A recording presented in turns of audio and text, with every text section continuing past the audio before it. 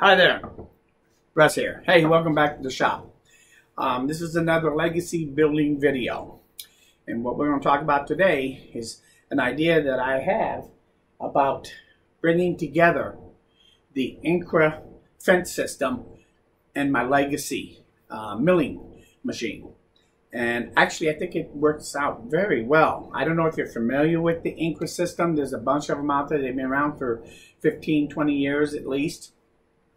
And I bought their Ultra system table saw. Started off as a router, and then I converted it to use it on my table. So I had this Ultra system for many, many years. A couple of years ago, I bought my Unisaw, and it had the Beastmeyer 52-inch fence system. So I've been using that on all my table saws and that.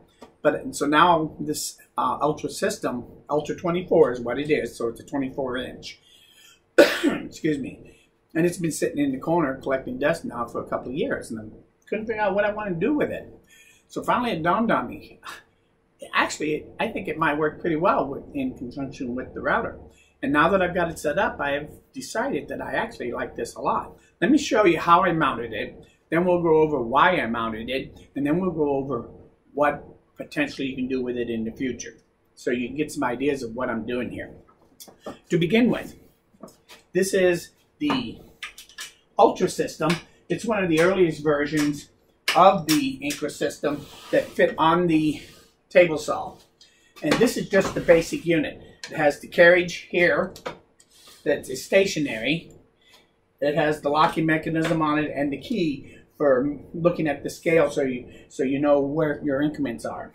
And also your templates. They all go into the rail system. So you have this rail, the rail that slides along the carriage. And when you get it where you want it, you lock it down, and that's the way this system works. And the third piece on this one is the fence itself. This is the old fence for the router. And it has its own ruler up here on this part of it that you can slide back and forth. So you can set that one also. So you get 4 scales on the rail here and 1 scale here for the y-axis. So what I did was I mounted the carriage onto a plate that sets on the top rails, just like the carriage of the router sets on the top rails. So does this now. And this is mounted on that. I got a board underneath here so that when I'm ready to set this square to the x-axis, I can hold the machine and pull it to me, and that board is contacting, and I can snug this down and tighten the other side down, and I know I am now parallel to my x-axis as this moves. It stays parallel. So quick and easy, I can lock this machine down and have it ready to go. So how do we hook it to the carriage where the router is? That's the other half. So to hook that up, what I did was I had these blocks, stop blocks, and I actually have had these for years and years and years. This one is down here on the corner, and this slides along the rail wherever I want it, and I can lock it down, and it's a stop block from my carriage in that direction to limit the travel. And I keep them on the corners when they're not in use. And so when I put the Incra system on here, I took the 2 at this end and I put a notch in it. So now I can put it facing up into this T-track instead. And the notch is facing up. I got one on each side of my carriage. Then I can bring my whole system up to that. I have here a couple of bolts. There's a T-track on the front here, a small one of this fence that holds the number 10 bolts. So it has some super long ones with a wing nut that goes into that T-track. And what I do is I pull the fence up and I lift it up and I drop this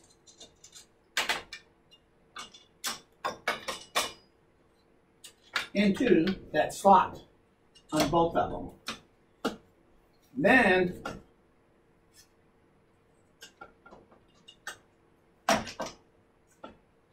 Now, then I can take and just tighten down the wing nut and pull it up against the head of the wing nut here, and that pulls it together on both sides so that it flushes that fence to the carriage. And now it's exactly, my fence on this is now exactly 90 degrees to my x-axis. This is parallel to my y-axis now. So now the machine is attached to my carriage return. Now I want to lock it down and establish 0 on my x-axis. Very quick and easy. This only took a minute to set this up and attach it. Now I can take this and I set this. I set my piece that I'm milling in here, and I decide where 0 is. Where's my starting point? And let's say it's right here. So I set this where the bit is pretty close to where I want to call 0. Then I can take this loose, and now from 0, I know I'm going to do my milling going that way on my x-axis, but I could go this way just as easily, depending on which way I'm going as to where I set this plate.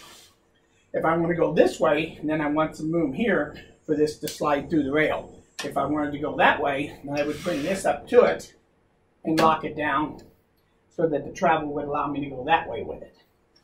So let's bring this back here, somewhere where we think it's going to be, pull it to us to square it up, and then tighten down the 2 T-nuts. And now my system is locked in place. I'm still unlocked here so that my carriage return moves freely in the rail. The rails moves through the carriage freely. And now I can set this where I want it to be 0. I set and slide the Incra ruler over to my key to 0. And now when I lock down here, I know that I'm exactly where I want to be to start with each time. So as I change out my piece, I can bring it back to 0 to start at the same place each time. And then I can loosen it up, move it this way, the increment I want to move it, lock it down, do my milling here, and move myself down. So I can take advantage of the accurate to the 32nd of an inch accuracy with my Incra system right on my carriage return. As far as the y-axis, I drilled a hole in my stand here, and I put a dowel in here with a nail on the end and sharpened it to a point, and I set that in here so that the pointer sets over this ruler. Now I set my y-axis where I think 0 is going to be, and once I've established that, I can take this ruler and set it to 0 on the pointer. And now I have a 0 out on my x-axis, 0 out on my y-axis. I'm ready to take my pieces and put them in and out and mill up things, and I don't have to set up all the time to do it. So I now have advantage of using it. I can either use it, lock it, or I can use it and travel and watch my movement to move a certain distance if that's what I want to do. So doing dados, mortises, tenons, finger joints, doesn't matter. Plus, theoretically, I'm also starting to figure out that some of these templates I can use, so I can do like double. I can do double finger joints, if you know what those are. I can do that using the Incra templates and do that kind of finger joint on here also. So I actually can do even more simply by having this machine, this fence system hooked up to my router. So now you know how it works and why it works. And actually, it's very handy. When I don't need it, I can just in a couple of minutes take it loose and then move it off to the side, out of the way. So I just loosen up the 2 bolts there, the 2 T-nuts here, and then I can lift it up and off. Put that out of the way. And now I can slide this back here and lock it down so it's out of my way. Or I can slide it off the system completely just as quick and easy and set it off to the side somewhere if I need to use the whole rail system. And now it's out of my way when I don't need to use it with my x-axis. The other thing I noticed that I thought about after I did this is now I have my Incra system set up here. Why can't I do router table work? Just like I could when I used to have this attached to my router table, which is over by my fence system. So what if I take my router plate and mount one right here, fasten it down so it stays, and my router is in here. I have instantly made myself be able to use the Incra system on a router table. So I can actually double this up as a router table if I want to too. And I don't actually need that router table anymore once I set this up. So I'm probably going to set up a router here and not be able to take advantage of using this fence system on a router table too. So now I can actually still use this Incra on my router table if I want to do some other type of joinery. So my whole Incra will now be able to use, and all the attachments I have for my router's work, I'll be able to do it again and use it here instead, even though I gave it up on my table system. So I'm actually excited being able to start using this again and utilizing the capabilities of the Incra fence system. If you go out and do some research on it, look at some of the videos out there, what you can do with it, you'll see what I'm talking about. It is a great system to have, and I've now figured out how to incorporate it into my legacy machine and be able to use it in harmony with the legacy machine. So pretty soon I'll do a video on the different Incras and which one to use. But let me point out real quick that I use this Ultra system here because that's what I had. I've had it for a long time. It sat there collecting dust, and I finally said, oh, I can use this. And I put it back to use. But you can do the same setup with almost any incremental system if you wanted to, including the least expensive one. This is what they call their Universal Precision Positioning Jig. This was the original Incra jig, and it was designed to fasten to your router table to give you exact increments so that you could do finger joints and dovetails and different things using it. And it works real well. It works on the same 30-second incremental system that this system does. It doesn't have the sliding. It's a little bit more arcade to use, but it works. So you can actually use this in place of this machine if you wanted to use just this on your machine. This has an 8-inch capability. This has a 24. They also have a 16-inch one, and they have a 32. And any of them will work. The idea is just to set it up on a platform. And once you get it set up, any of them will do the same thing that this one's doing. They just would be a little more difficult, a little less difficult to do certain things, depending on which model you have. So, and one more thing about this system. I bought that Universal there for $12 on eBay. I took my time. I searched for Incra jigs for quite a while. Also, I've seen the different versions of the fence system out there that you can buy for sometimes down around $100 even, if you're patient and watch long enough. And you can find something at a pretty good price. If you have the money and you just say, oh, I got to do that, I got to have that system, you don't have to go out and buy their $500 or $700 Incra system. They have on their website, I went out there, and at woodpeck.com, that's where Woodpecker is, and they sell the Incra products.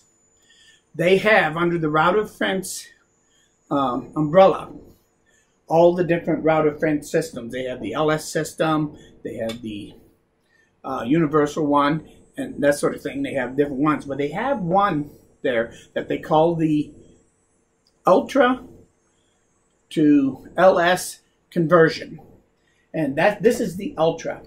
It's the original version, the original generation, and it has you can spot it real quick because it has the thousandths increment here right by the locking mechanism, and it has a funky lockdown for that here. When they went to the LS system, they have a red knob near the fence here that you spin instead. So they've changed it, and that's the difference between the two. You can spot the Ultra versus this one. You can use that LS upgrade. All it comes with is the carriage, the rail system, and this chrome faceplate right here. It doesn't have a fence or anything, but you don't need the fence particularly. I used it because I had it. But you could just as easily, if you had this faceplate, you could just as easily put a piece of 1/2-inch plywood on here, put a metal strip on the top, and then put a ruler with magnets on it on there. You can slide it anywhere you want and do the same thing that this does here using that. So you can do the zeroing out your y-axis on your system just with a piece of plywood. So don't think you have to buy that. But if you really want to buy something brand new and do it, and you have the money to spend, they had this in the 24-inch version for $270, I think, $260, something like that. And you can buy the 16-inch one for about $30 less. So if you want to go brand new, go big and bold, you can do that. And that's what I would buy to get you to this point. The templates, you can buy that template kit for $40. So if you happen to get one that doesn't have the templates with it or something, you can do that. Or if the templates are fading, after a while these templates do tend to fade out, and sooner or later you're going to probably buy templates. But it works. So you don't have to buy just anything. You can use any of the different versions. They have an Incra Pro out there, which is different than any of these. And I've only seen pictures of it. I've never seen one in person. But those usually go for a reasonable price too. And it does the same thing. It works on the same 32nd of an inch incremental system. And that's the idea. So, and I think there was a couple of off brands that also do that. And so it doesn't even have to be the Incra system. You can make any kind of fence system you want, but have a fence system on your router so that you can use it for a router table and to hook up to this, and it works real well. So put your thinking cap on, try thinking outside the box a little bit, and find something, if you're interested, to do what I did here to be able to take advantage of your system and actually use it and have more functionality, capability from it. Or make it easier to do the same things you could do from the factory, but you can do it much easier with the Incra fence system on there. So anyway, I want to thank you for stopping by. I hope I didn't ramble on too much. We're going to do a segment soon about the Incra itself, the product, and some of the things you can do with it, because when I show you some of the other things I've done with this universal one, you're going to probably laugh. It's pretty cool, some of the stuff. So we'll get into that too. So if you like this video, please say so. If you have any comments or ideas, share them. I appreciate it. And please, if you liked it, say so. And that helps give me the encouragement to keep going. So, but more importantly, please, you come back again for the next one, okay? We'll see you again soon.